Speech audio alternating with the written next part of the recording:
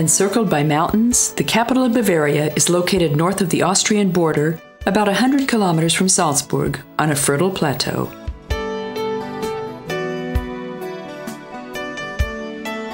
Whether arriving by train, airplane, or on one of the famous German motorways, it's easy to reach the heart of the city. Transportation is organized with German precision and is quick and comfortable. Hauptbahnhof is like a town within the city, with shops, services, and snack bars, where even time spent waiting can be spent pleasantly. The hall of the main station receives both domestic and foreign trains.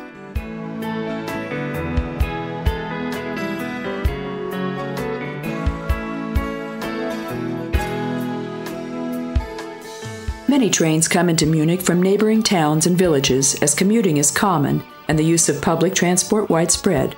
Perhaps this is the reason why the commercial quarter of Munich developed relatively close to the station. In addition to Hertie, Kaufhof, and other large department stores, many smaller food and clothes shops, toy shops, technical shops, and bookstores, as well as restaurants and beer cellars can be found next to each other. Large shopping centers have not killed the business of traditional stores and small shops here.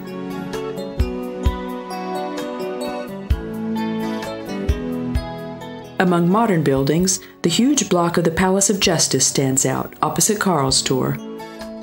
The masterful work of Friedrich von Thiersch mixes Renaissance elements with Baroque shapes.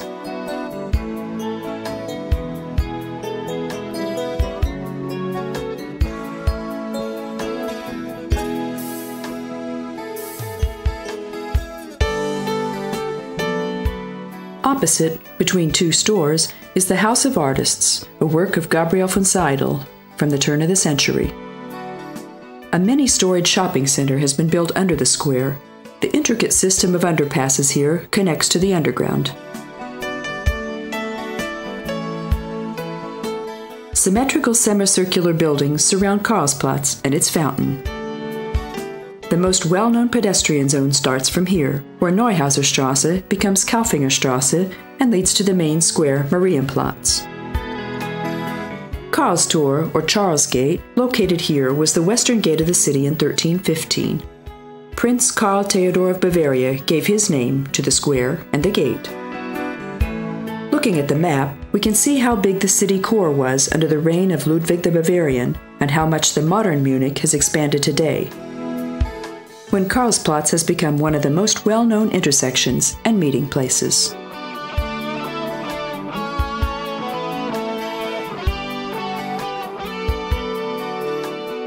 The pedestrian zone is absolutely full of people in winter and summer alike. If the weather is good, the terraces of the restaurants fill up and street sellers offer vegetables and fruit, newspapers, lottery tickets, or even Bavarian souvenirs, beer mugs, or other objects with the typical white and blue Bavarian colors. Going towards Marienplatz, the number of older houses increases. At one time, the Society of Town Citizens held its meetings on the upper floor of one of the two-story chapels called Bürgersaal. The hall was planned by Viscardi in 1710. Its walls are decorated with real masterpieces, a relief of the Annunciation, and a painting entitled Group of Guardian Angels. Some of the houses were already guest houses when built centuries ago.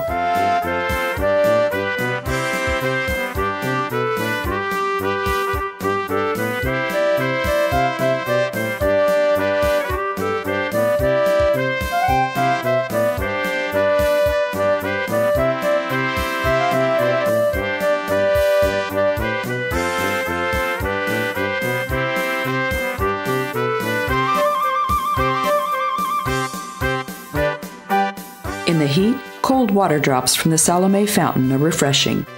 It was made by Hans Wimmer in 1962 in memory of Richard Strauss, a great son of Munich. The ceramic shapes represent the figures of the opera Salome. The Michaeliskirche, the cathedral of the Order of Jesuits, stands modestly behind the fountain. The Dutch master builder Friedrich Sustris took the Il Gezo church in Rome as a model. The Renaissance statues and stucco ornamentations are the works of Hubert Gerhard. He also made the figure of Saint Michael fighting a dragon, which is standing in the wall cabinet of the main facade. More than 30 members of the Wittelsbach family are buried in the crypt. At the corner of the Hirmer clothes store building, a stone statue with a small tower in its hand may be seen. The so-called Nice Tower, or Cowfinger Gate, formerly situated here, was the western border of the city during the time of Heinrich der Löwe, meaning Henry the Lion. Hunting is a popular pastime in Bavaria, which is full with forests. The German Hunting and Fishing Museum is located in the former church of the Order of Augustine. A huge bronze wild boar calls our attention to the entrance of the museum. Richly blooming geraniums make the house windows more cheerful.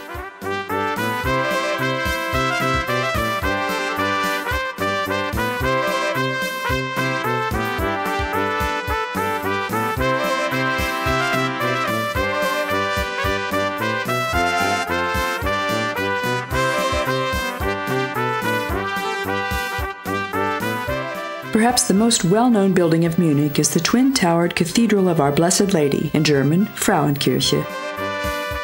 The towers with their typically rounded domes can be seen from nearly everywhere.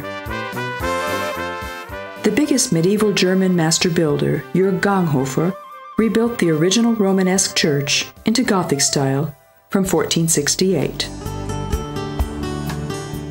Around this time, almost all big construction projects lasted for decades. Here it's explained with a nice story.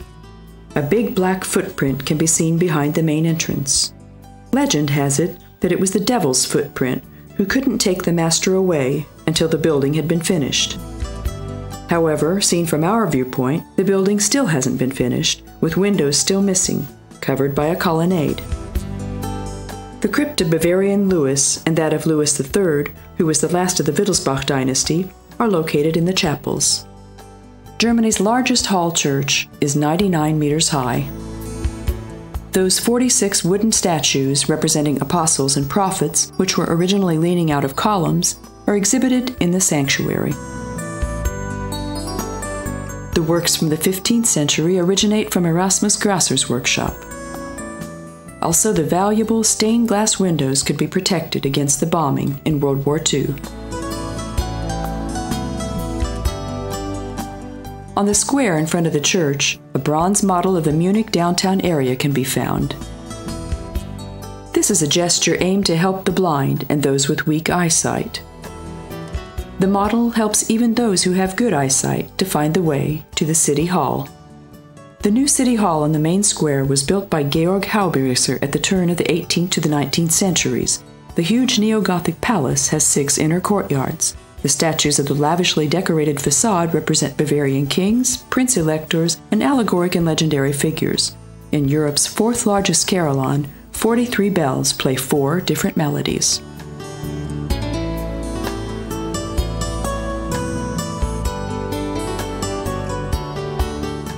One curiosity of the 85-meter-high tower is the puppet show structure.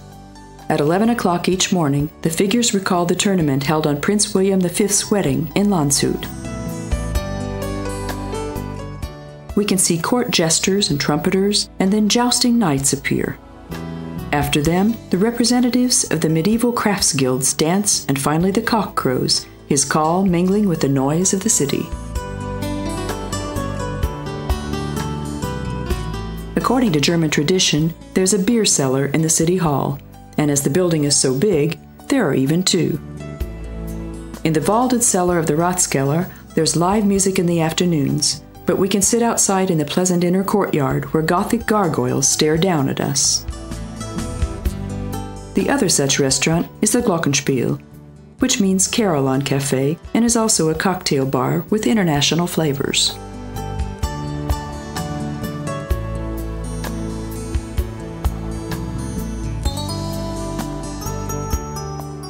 In the middle of the square stands the Mariensäule, or Marian Column, erected to celebrate the end of Swedish occupation. Red Gerhard made the 11-meter statues of red marble consisting of a charming Madonna and 4 allegoric figures. The old City Hall closes the eastern end of Marienplatz. Going toward the Viktualienmarkt, our sight is attracted by 2 church towers. The history of the Holy Ghost and Peter Church leads back to the times when Munich was founded. In 1158, Prince Henry the Lion established a bridgehead at the bank of the Isar River, and this is considered the core of the city. The prince collected taxes after the salt cargoes, and these gave him a huge income. He established a mint and a market, and on the former place of a small chapel, he had the Peter Tower built, which is the oldest religious building of the city. The Rosenthal Street was at some point a moat. The angular lion tower stands as a memory of the old city wall, which had been built by the prince bearing the same name. Rosenthal leads to the Viktualienmarkt, market, the vegetable market. Traditionally, the carnival season starts here, at this market, when the market women dressed in colorful clothes begin to dance to the music of wind instruments. The colorful bustle of the market is thrilling. Not only vegetables and fruits are sold here, but flowers, meat, fish, and baked goods.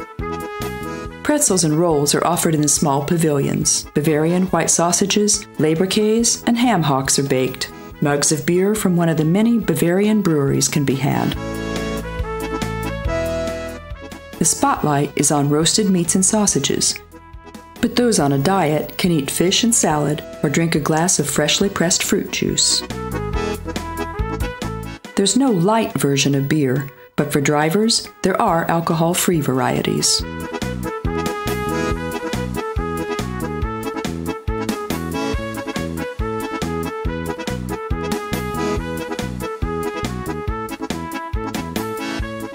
Regardless of what kind of beer we drink, we can buy a decorated mug in several varieties. Few tourists go home from here without buying a tin-lidded ceramic stein decorated with colorful Bavarian motifs.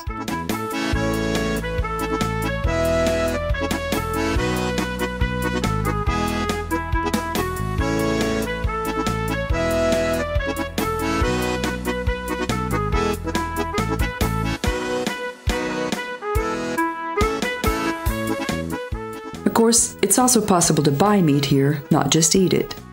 Bavarian butchers make not only brilliant sausages, but also prepare meat splendidly for preparation at home.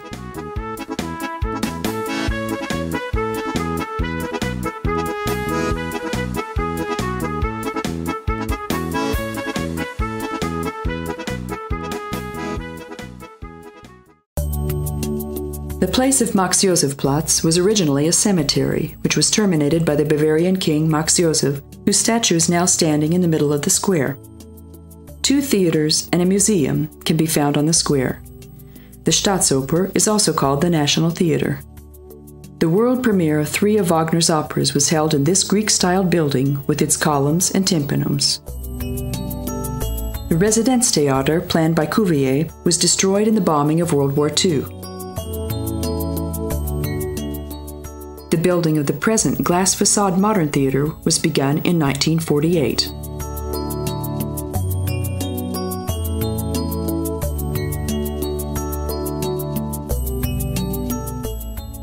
King Ludwig I had the Königsbau built as a copy of the Florentine Pitti Palace. The Castle Museum, the Treasury, and the money and coin collection are located here.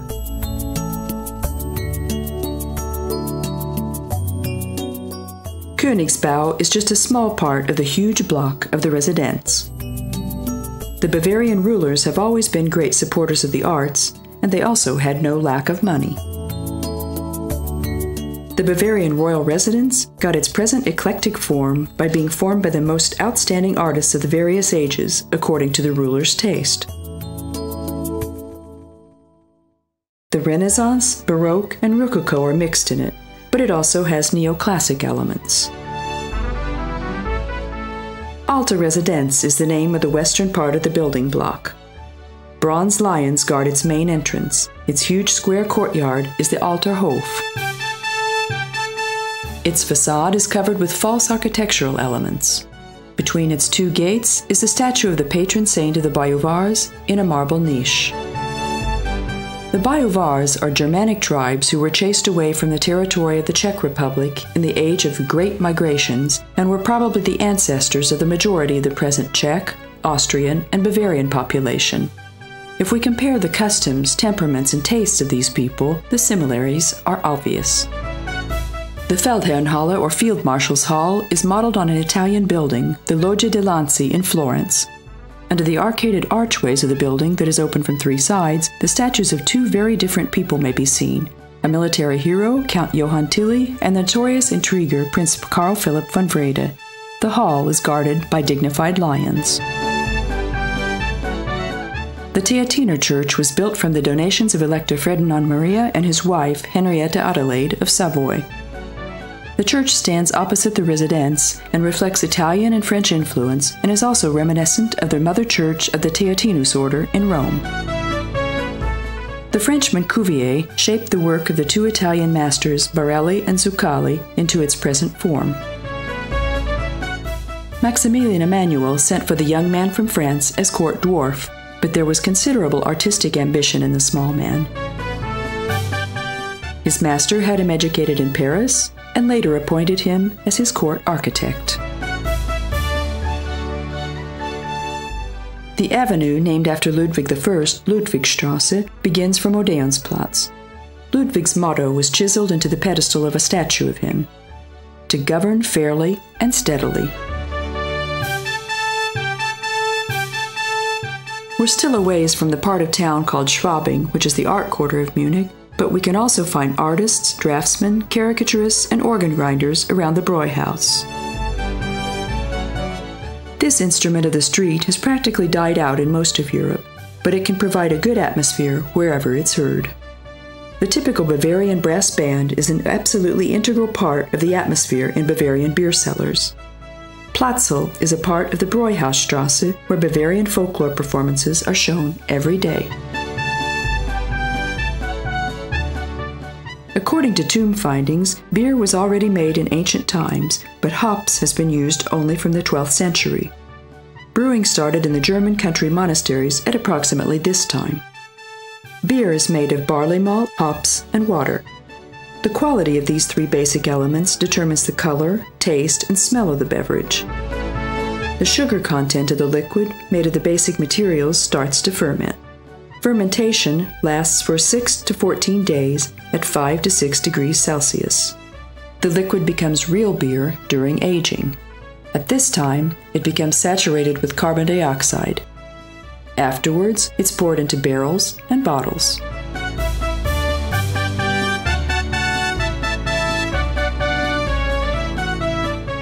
Opposite Platzel is the most famous beer cellar in town, the Royal Brewer Hofbräuhaus.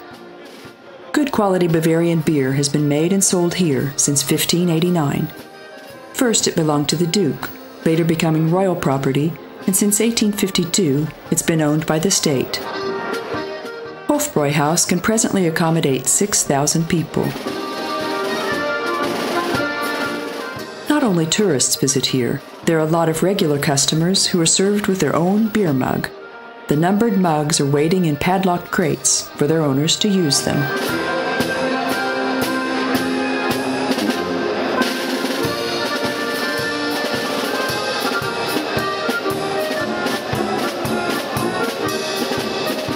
Of course, besides beer, brandy is also served, and there's no lack of delicious Bavarian food specialties. For instance, we can eat soup with liver dumplings, garlic soup, Bauernschmaus, which is fried pork, ham, and sausages with dumplings and steamed sauerkraut, crisp knuckle of pork with skin like glass. The pretzels are simply one of a kind, but the homemade Liptauer and cheese plates are also of top quality.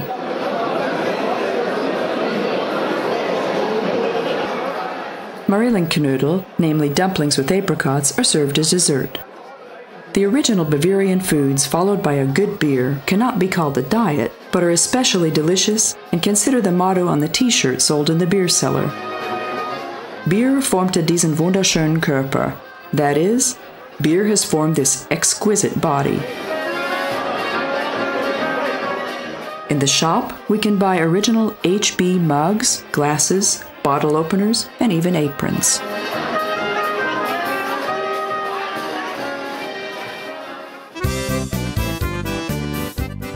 The building was extended and rebuilt several times. Now it looks as if Littmann and Mason had dreamed it up at the end of the 19th century.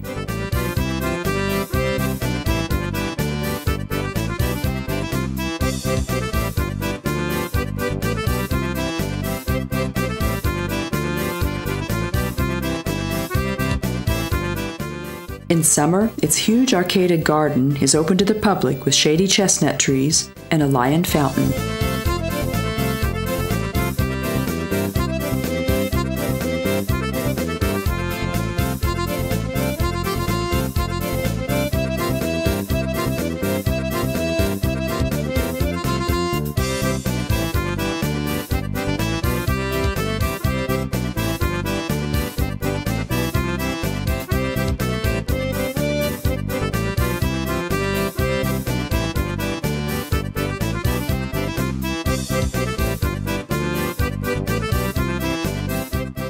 The same artists worked on the royal courtyard as whose works we can find all over the world: Hubert Gerhard, Wilhelm von Kaulbach, Hans Kromper.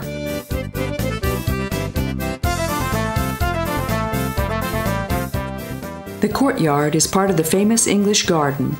Originally, it was a marshy flood area of the Isar River and was drained in 1802.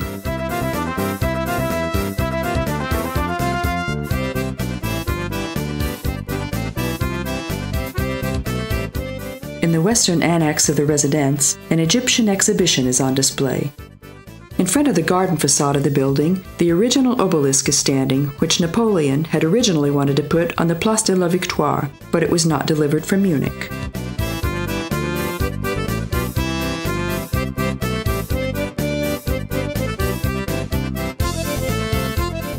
In the middle of the Hofgarten is the rounded Temple of Diana that was damaged in the war, but has been reconstructed. The statue on its top is a true copy of Hubert Gerhard's destroyed work.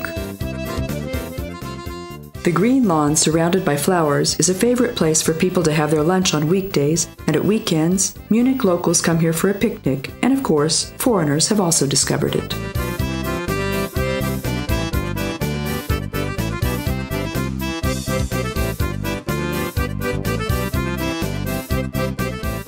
The courtyard is bordered by a covered arcade from the north and west. Under the arcades, there are the Theater History Museum and the arched gate opening to the inner courtyard of the Residenz. In the courtyard decorated with a fountain, concerts are held during the summer.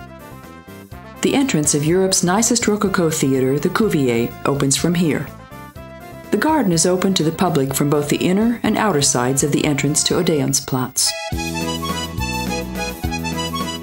Munich's river, the Isar, divides the city in two. Prinzregentenstrasse and the similarly named bridge lead to the statue of the Peace Angel. The bridge was constructed in 1890, but soon a flood destroyed it, so it had to be totally rebuilt. By announcing the competition, Munich wished to pay tribute to the happy 25 years passed since the conclusion of peace in 1871. The work consists of several styles and was designed by 3 architects and sculptors: Hellmeyer, Duhl, and Petzold, who needed 4 years for the work. Decorative stairs and a fountain are placed in front of the statue standing on a column. The statue and the hall decoration have been re-gilded in recent years, perhaps in order to remind us of the more or less peaceful years since the end of World War II.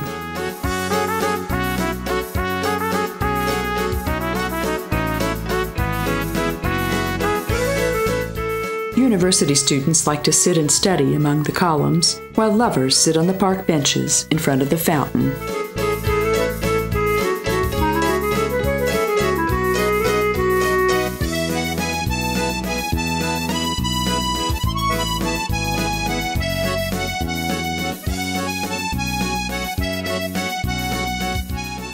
There are several parks along the riverbank.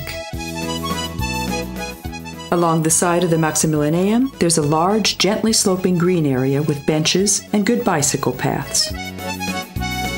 A romantic bridge spans the small stream running into the Isar. The arrangement of the Maximilianstrasse is similar to that of the Prinzregentenstrasse, but here the memorial is standing on the left side of the Isar, and after the bridge, the road goes round a semicircular palace. The building of the Maximilianeum was started in 1857, according to plans of Bürklein and Semper, in neo-Renaissance style. It was built to be a dormitory where, according to the ruler's plans, the most talented sons of Bavaria could live during their university studies. Since 1949, the dormitory has only been operating in the back annex, while the building itself is the House of the National Assembly. Palace Athén's nearly 6-meter-high stone statue guards the Isar Bridge.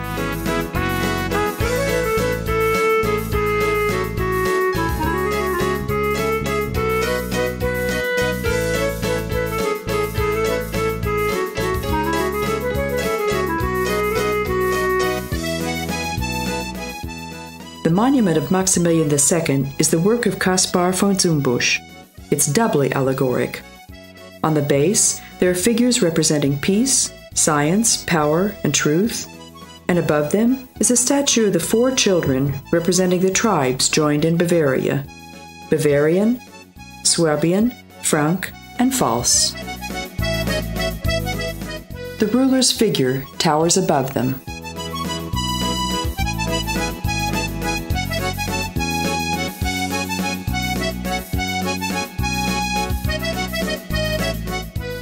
The small mountain stream originating in Tyrol crosses the border at Mittenwald, merging the rivers of the Loisach and the Amper, and finally runs into the Danube. Earlier, it threatened the city with several floods.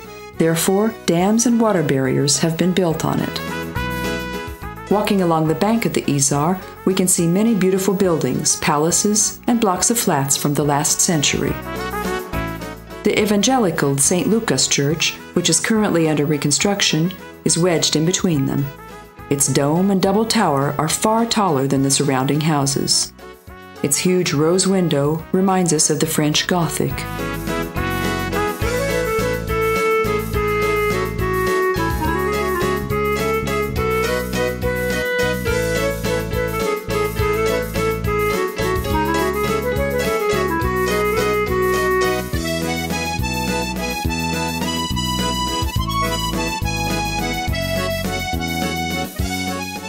Before we reach the Deutsches Museum, built on an island in the Isar, we glimpse the building of Müller's Volksbad. The small palace standing in a well-kept park, in spite of its tower, is not a church, but a bath. Its covered hall is popular among locals all year round. The building was constructed in 1897 by Karl Hocheder, but yet today it still catches the attention of passers-by. After the 2 wars, few similar classic bathing buildings remained in Europe. Only the Széchenyi bath in Budapest can be compared to the elegancy of the Volksbad.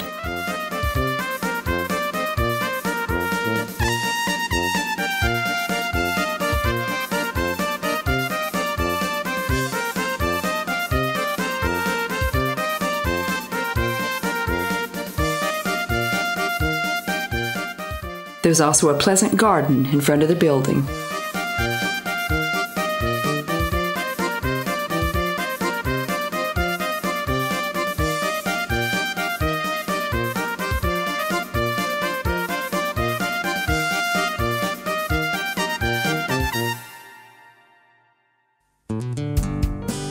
There are statues and fountains in every park in Munich, making the places more attractive for centuries and contributing to the pleasant atmosphere of the city.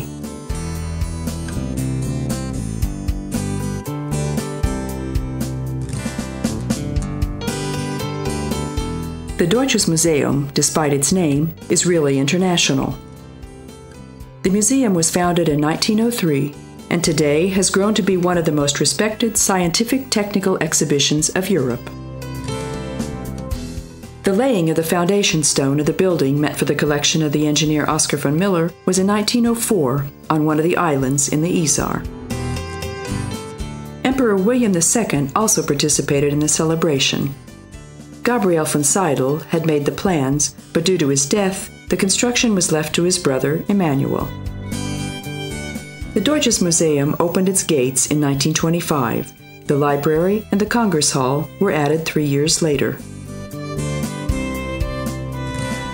In World War II, the building was seriously damaged, but thanks to the museologist's assiduous work, only 20% of the exhibited objects were ruined. Presently, the library consists of 700,000 volumes, and also the technical drawing collection is quite considerable. On the 8 floors of the huge maze-like building, we can progress according to categories. The 55 permanent exhibitions occupy 55,000 square meters, and a path 17 kilometers in length goes among the total of 17,000 objects. As this is a rather serious walking tour, it's advised to reduce the program to a limited number of individual fields of interest. Those who want to examine everything in detail can even spend 2 or 3 days here. In the first room, we can make ourselves familiar with water power stations and the building of dams and bridges. Large-scale models represent the famous bridges of the world, from ancient wooden constructions to the present-day high-tech bridges. Everyone can try Leonardo's witty water lifter.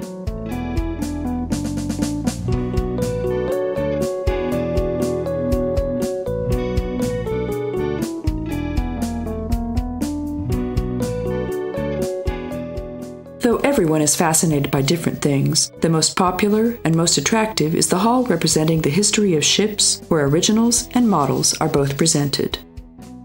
All this is supplemented by pictures, dioramas, and functioning models.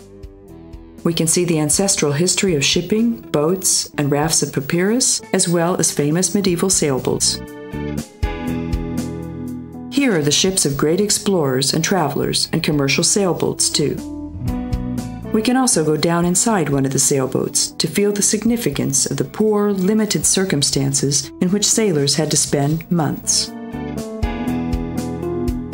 We can also visit a luxury ship originating from the beginning of the last century. The deck chairs of the cabins and sunbathing deck are original. Only the screaming of the seagulls is not. We can have a look into the captain's cabin as well, and we can get familiar with the navigation apparatus. Those interested can visit the engine room and have a look at the huge screws and anchors and the tools necessary for repairing them. An excerpt from the Big Book of Sailing reads as follows. In the shipbuilding workshop, a pleasant picture greets the visitor. Already from afar, his nose could sense the strange, but not at all bad mixture of the aromas of water, several kinds of wood, and tar. The pulsating music of the tools and the Babel-like cacophony of carpenters, pluggers, rope layers, sail makers, and painters are part of this dense atmosphere. Alongside the steaming tar cauldrons, masters and assistants stirring about among the highly stacked piles of boards, here and there serious-faced surveyors emerged, with papers in their hands on which one of the scientific members of the Admiralty had drawn the plans of the ship being built.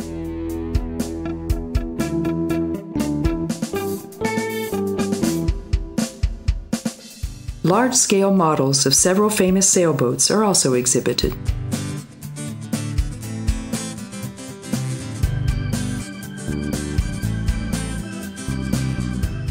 Besides passenger and commercial ships, we can also see warships and their armament. We can even press ourselves into a genuine World War II submarine.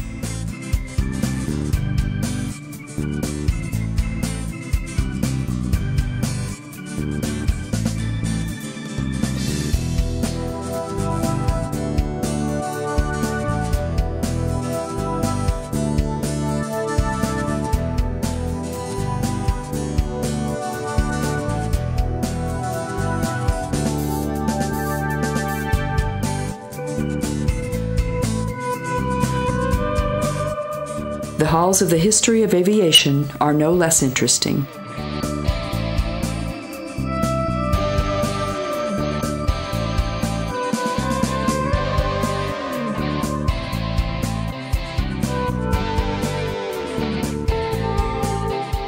The exhibition starts with the German Zeppelin airships, but we can see the model of the Montgolfier brothers balloon and a real hot air balloon of today.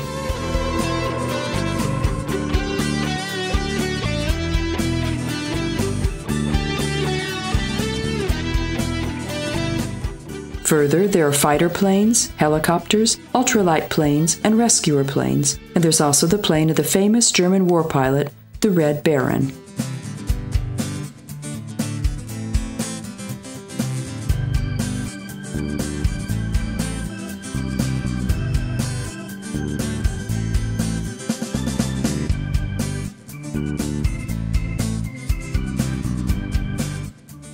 Leonardo da Vinci planned the predecessor of the hang glider, but centuries passed until a real working one could be born.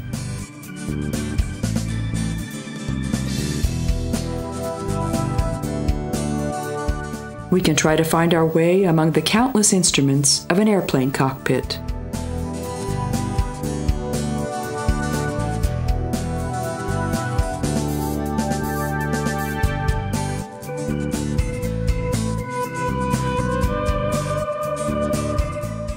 We can sit and fasten our seatbelts in a giant plane, and besides civilian aeronautic devices, we can also become acquainted with military flying.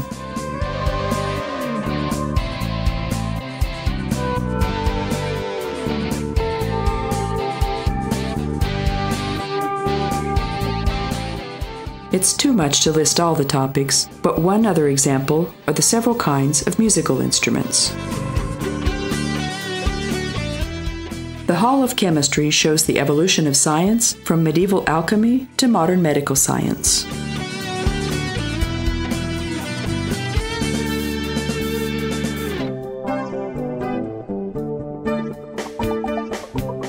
In the furnished laboratory, wax figures are working.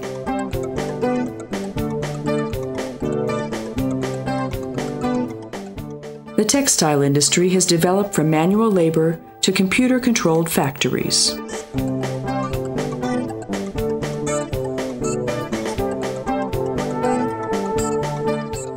The optical industry and photography have also undergone stunning changes.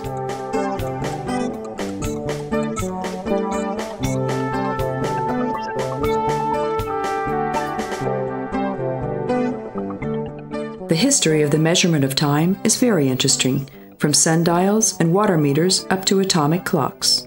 Here we can see church clocks, wall and table clocks, as well as watches.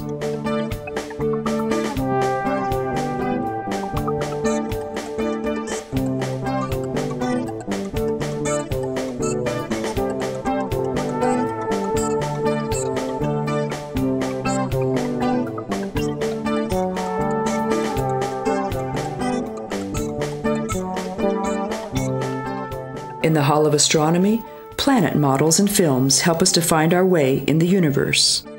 We get an overall view of the development of science and technology and can even find a planetarium and observatory in the Tower building.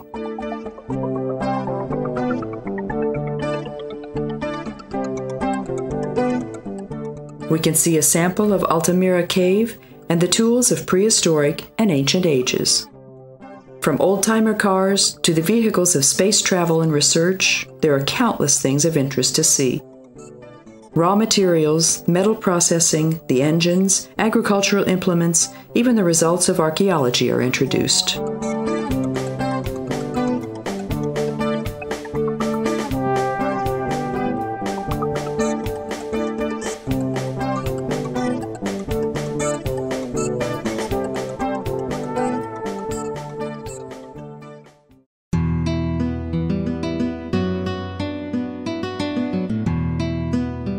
St. Maximilian Church is a nice monument on the bank of the Isar, an example of how interesting sights can be found even in less frequented parts of the city.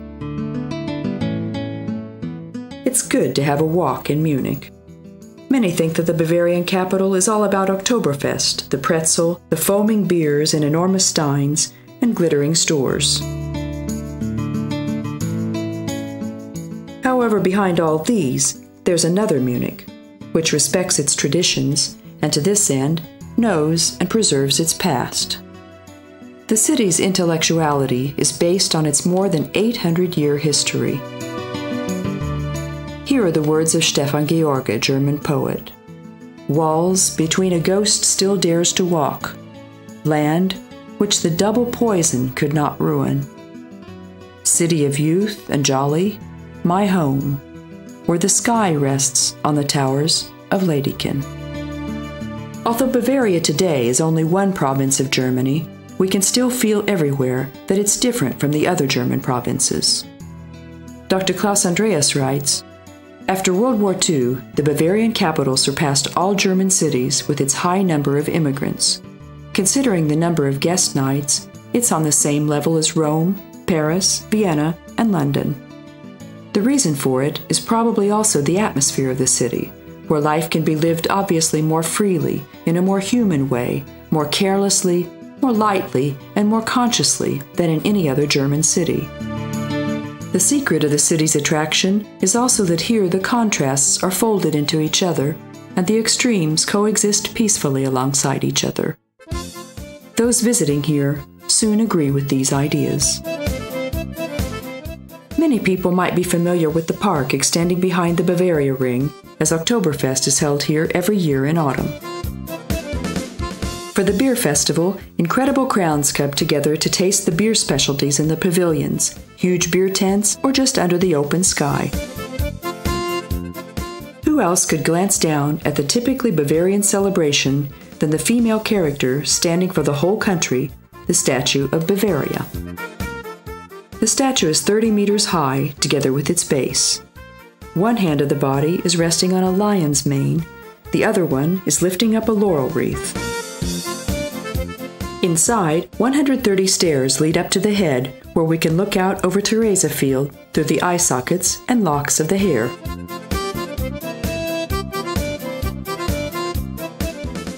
The statue was dedicated in 1850 and, by the way, was made of the material of seized Turkish cannons. The planner was Ludwig Schwanthaler, and the technician was Ferdinand von Miller.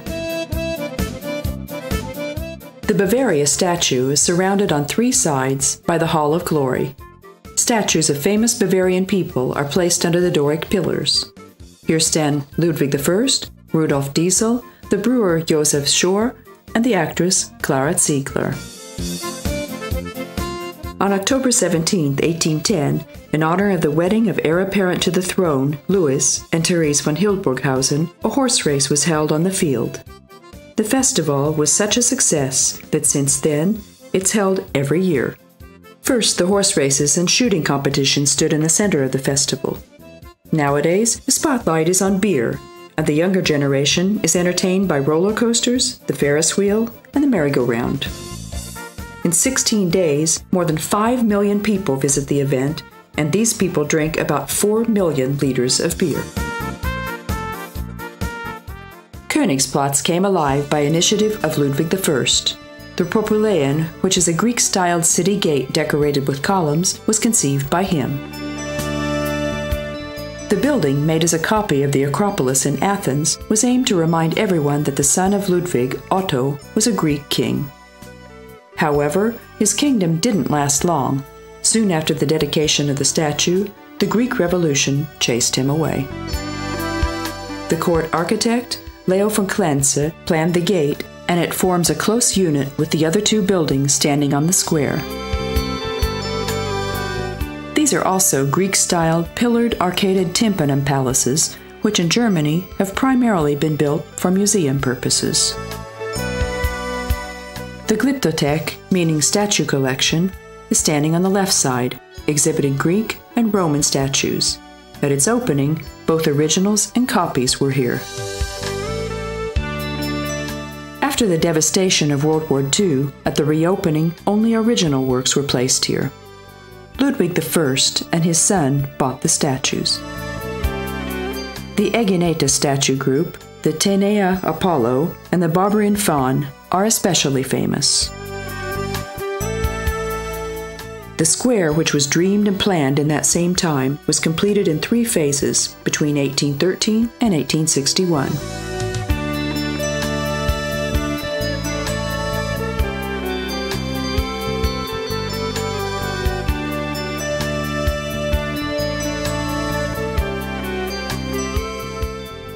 The art gallery standing opposite is called Antikensammlung today and is an ancient collection featuring Greek statuettes and ancient treasures. Besides, temporary exhibitions are also displayed here, and the reduced copy of the Troy wooden horse refers to that. Opposite the gate, and a bit farther away, is the obelisk on Karolinenplatz, of the same age as the square and constructed in memory of the 30,000 Bavarian soldiers who died in the Russian drive when they were forced by their ruler to fight on Napoleon's side.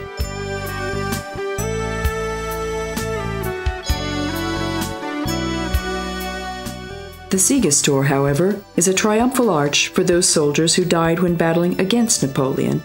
Also the facade sign says this, dem Bayerischen Heere, meaning, for the Bavarian army. The gate was modeled after the Constantinus triumphal arch in Rome.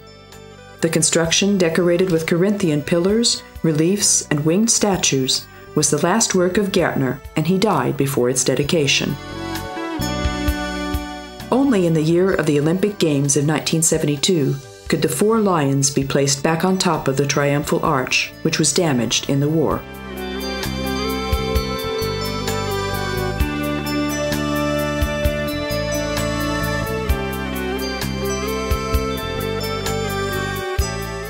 The wise comment of Wilhelm Hausenstein can be read on it.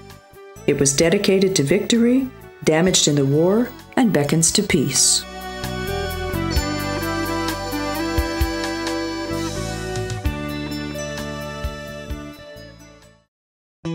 In 1965, in Rome, the right of organizing the Olympic Games was awarded to Munich. The planning lasted for 4 years in the Benisch & Company architectural studio. The ceremonial laying of the foundation stone was in June 1969. Munich was bombed to the ground during the war and cleverly made use of the neglected field, where so far only debris had been accumulating. Rudolf Belling's 6-meter-high work called Peace Monument was erected on top of the 52-meter-high recultivated hill. The big stadium is quite a special sight. Its grandstands are protected by wavy acrylic glass fastened on a steel framework. The 75,000 square meter tent roof is a unique technical solution. Its supporting cables are stretched on steel columns with a height which varies between 12 and 81 meters. With its budget of 168 million German marks, it was the most expensive in the modern history of the Olympics. The stadium can hold 78,000 spectators, while the similarly looking multifunctional sport hall has a capacity of 14,000. The 290-meter-high Olympic Tower rises above the park. An express lift goes up to its restaurant, which provides a wonderful panorama. The formation of the Olympic Village is also interesting and can even be exemplary for the future. On the surface, there are no roads for vehicles, just pedestrian zones, bicycle paths, and parks.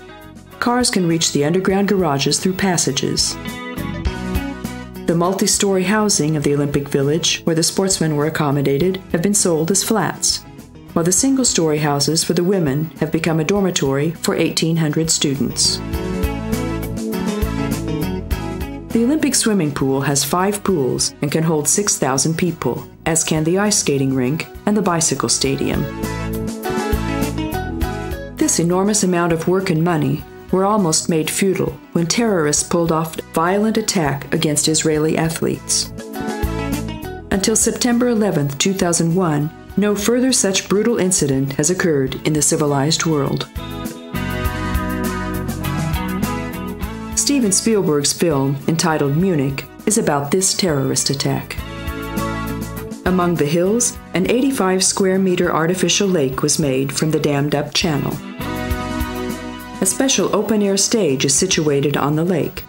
The stage floats on the lake while the audience of 3,000 sits in a semicircular amphitheater around the lake.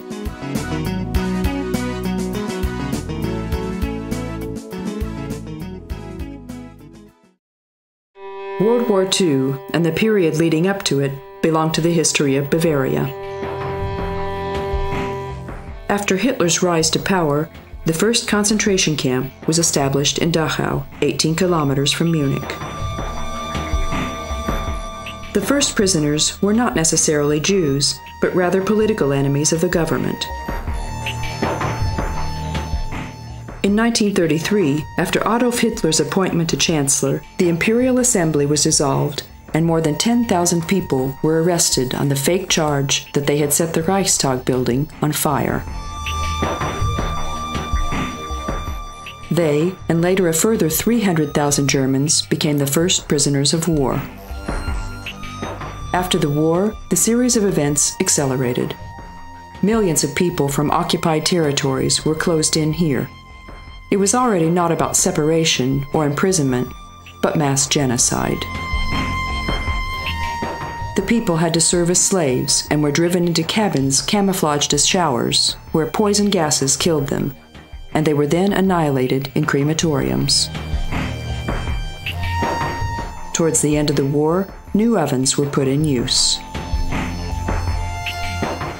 The camp was declared a national memorial in 1965. In part of the remaining barracks, exhibitions are set up, where mainly black and white photos remind us of the atrocities of the Third Reich.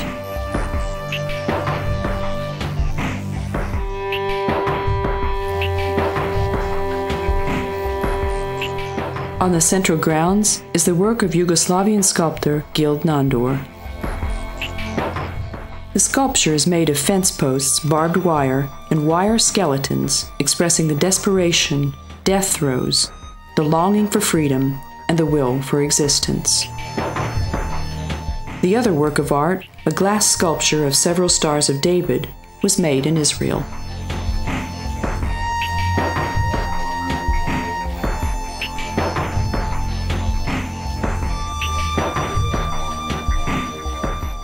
The Christ Suffering Chapel was built in 1955 to give visiting family members a worthy place for mourning, remembering, and prayer. The cylinder, made of rubble stone, opens up like a shell and has a stylized wreath of thorns above it.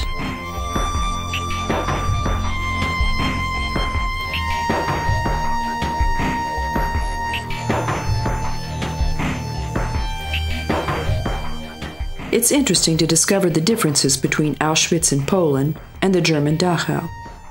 As far as the functions and dreadful things are concerned, there were no differences between the two camps. The bigger difference is between the two memorials. While Poland, from where the majority of the victims came, established a heartbreaking museum where we can see human hair, glasses, false teeth, and artificial hands taken from the prisoners, the Germans, who perhaps feel embarrassed, show a cold memorial which demonstrates distance. Huge empty areas sprinkled with pebbles, rows of trees, nothing personal. Nothing is hidden here. Nothing has been dismantled. Even the stoves are standing, and yet it's if they were trying to make light of what had happened with unemotional objectivity. Would this memorial be standing decades later, when the last family members are also dead?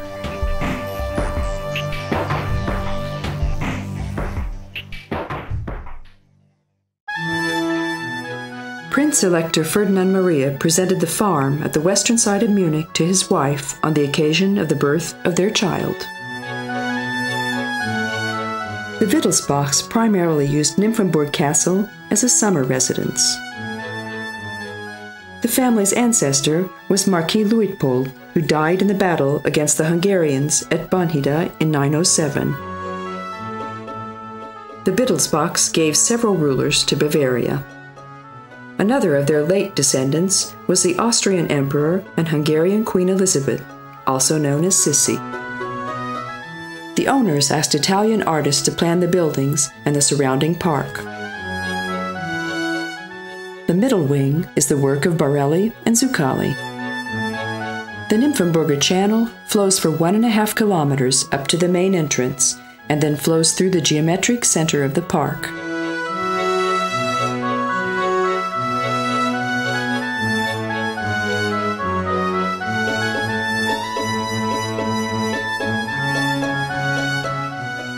Three smaller castles are located in the park. The most well-known is Princess Amalia's charming women's hunting seat. Badenburg, or bathing castle on the shore of the larger lake, is also famous. Musicians serenaded the illustrious group of bathers from the balcony of the building. The musicians chosen were blind because the lords were bathing naked. The gallery in Maximilian Emanuel's bedroom, consisting of 9 pictures, represents those ladies with whom he had a closer relationship during his exile to France. The picture series ordered by Ludwig I gave even more work to the royal painter, Joseph Stieler. Among the 36 pictures of identical size, there's also the portrait of the famous dancer of those days, Lola Montez. In the former stables, the ornamental coaches of the dynasty are exhibited. In the northern round bastion, Nymphenburg porcelain is produced. During the summer festival, Baroque and Rococo music can be heard in the ceremonial hall and the park.